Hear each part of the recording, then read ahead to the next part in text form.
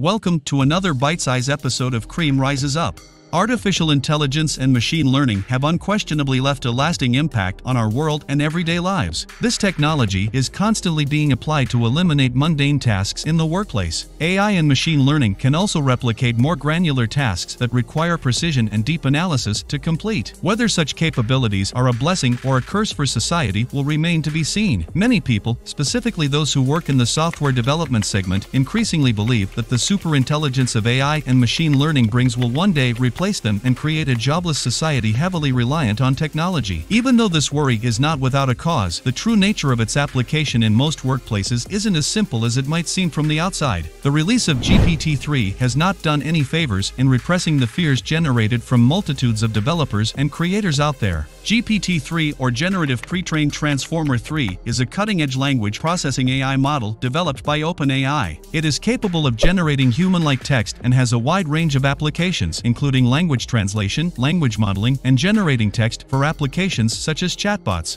It is one of the largest and most powerful language processing AI models to date, with 175 billion parameters. GPT-3 has already proved its ability to create digital content, and many programmers and software developers are naturally wondering if the technology will have any impact on their job security both now and in the future. Several noteworthy achievements are attributed to the GPT-3. These include a project called Project December. Users were able to conversate directly with AI-themed chatbots, mimicking exact human responses to millions of interactions and stimuli. The Guardian also used GPT-3 to write an article about AI being harmless to humans. The program was supervised by humans and fed a few ideas, which resulted in GPT-3 creating an 8-part, unique essay published by The Guardian. After GPT-3's initial success, Big Tech noticed its enormous potential. This led to Microsoft acquiring the exclusive license, giving it complete access to its source code. While other people and companies are free to use the public use program, Microsoft holds a monopoly over the source code.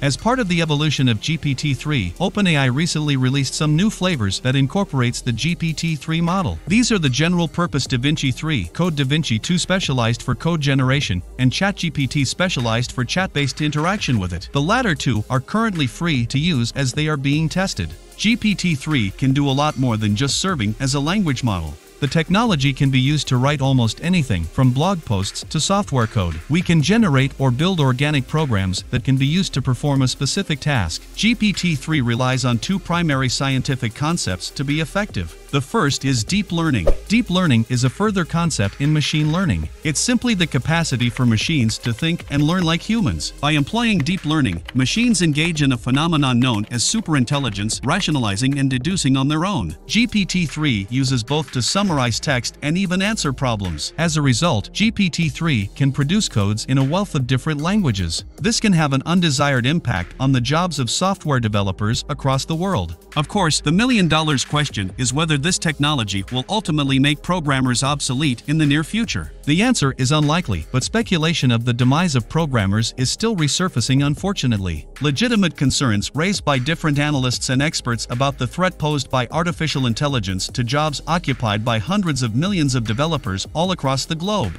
These concerns are not without merit. AI and machine learning have already been rapidly used in the manufacturing industry, having a sizable impact on traditional manufacturing jobs. This technology has also been used in the marketing sector to analyze data and make accurate deductions. It's disingenuous to assume that technology has reduced these jobs in a meaningful way. It's unlikely that GPT-3 will ever take jobs from worthy developers who work on projects that are heavily reliant on human ingenuity and tenacity. In fact, the exact opposite may be true. GPT-3 will ultimately perform all of the work programmers don't want to do. AI will definitely carry the burden of handling laborious tasks such as quality assurance testing. This will eliminate bottlenecks in software production and allow programmers to focus on more creative tasks. As a result, more technology will be created to allow programmers to divert their attention to value-added work. So, the fear of AI will somehow completely replace programmers is little far-fetched. People should start to entertain the idea that both AI and humanity can coexist without canceling out each other.